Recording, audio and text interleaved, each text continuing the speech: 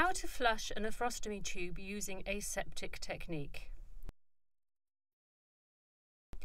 You will need a sterile dressing pack, 3 pairs of sterile gloves, a sterile catheter-tipped syringe, 20 ml of normal saline or sterile water, an alco wipe, sterile leg bag, and an apron. Explain the procedure to the patient and gain consent. If possible, sit the patient on the edge of the bed or lay the patient on their side. Clean your hands, clean the trolley, and gather your equipment.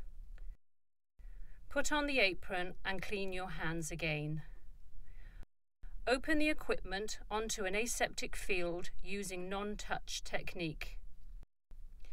Pour the flushing solution into the sterile receptacle.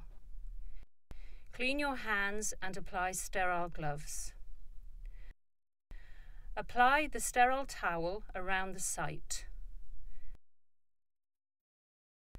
Disconnect the nephrostomy drainage bag and discard. Discard your gloves, clean hands and apply sterile gloves. Clean the open end of the nephrostomy tube with the alco wipe and allow to dry. Discard the gloves, clean your hands and apply sterile gloves. Flush the tube with 10 to 20 ml of normal saline or water using gentle pressure.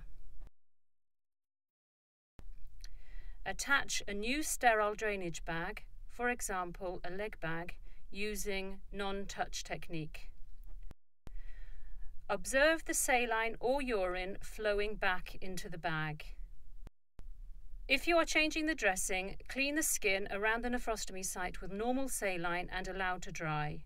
Apply a new skater-fix dressing and cover with waterproof dressing, for example, Tegaderm. Dispose of the waste and clean hands according to ANTT guidelines.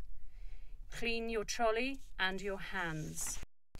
Seek medical advice if you are unable to flush the tube using gentle pressure, if the tube has become dislodged or falls out, if the patient experiences persistent pain following analgesia, if the patient shows signs of infection.